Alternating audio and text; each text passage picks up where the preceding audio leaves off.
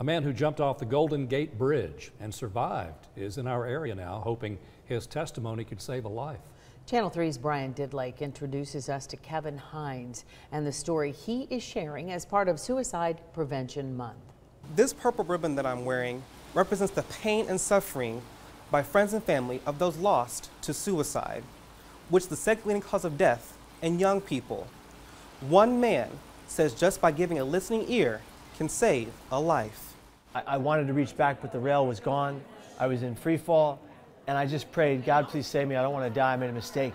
At 19, Kevin Hines became one of 38 people to attempt suicide by jumping off the Golden State Bridge and survive.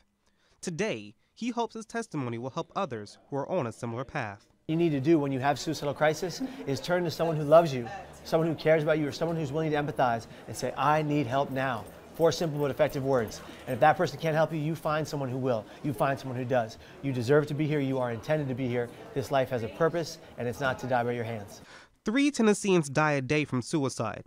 Across the country, suicide claims a life every 13 minutes. It's the second leading cause in death in young people ages 10 to 24.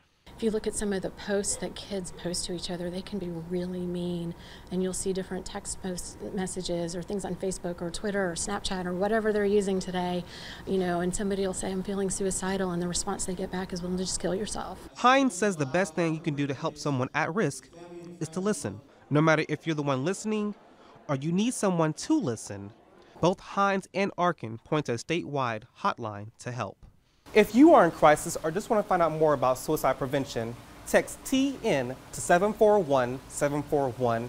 We have that number and more inside the WRCV app. Reporting in Hickston, Brian Didlake, Channel 3 Eyewitness News.